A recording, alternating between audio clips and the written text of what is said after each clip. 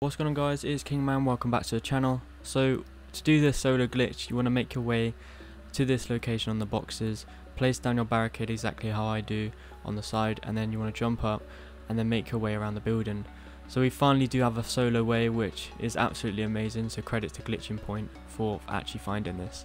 So what you want to do is place your barricade on this side of the building after you jump across, run and jump onto this tiny little ledge on the side of the building, and then you want to make your way around, and then you want to go to the end, and then you want to place the barricade through the wall until you can place it.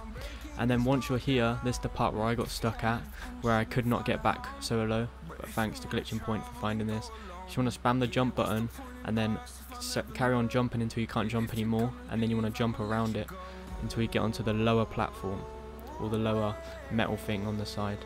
And then once you've done that, you can then use your barricade you placed down to jump on top. And then there you go. We finally have a solo on top of castle, which is absolutely brilliant. So once you're up here, I'm going to show you a couple of other extensions as well. You can actually place a barricade here and run and jump over. You can also go in the burning building, just to let you know, if you like slowly make your way off and drop down. But I'm going to show you a different area this time. So we want to do is like lay down until you find this secret room right here. You can drop down. You can also place your barricade to get on top of the burning building if you wanted to. But I decided to go down here instead because this was my first time down here. But anyway, guys, we finally have a solo. I hope you enjoyed the last video on castle and also the decoy videos. I'm Kingman4. Peace out.